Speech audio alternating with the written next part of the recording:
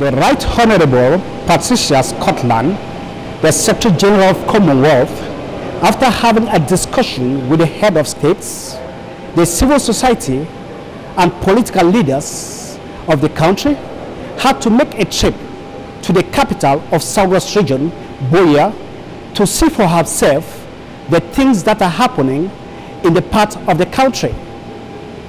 Some minutes ago, the Right Honorable Patricia Scotland has just left the youngest Malin airport to the Star Building, where she has to talk with the Prime Minister of the Republic, Philemon Yang. After that, she has to take another journey back to the airport, where she's going to grant a press conference.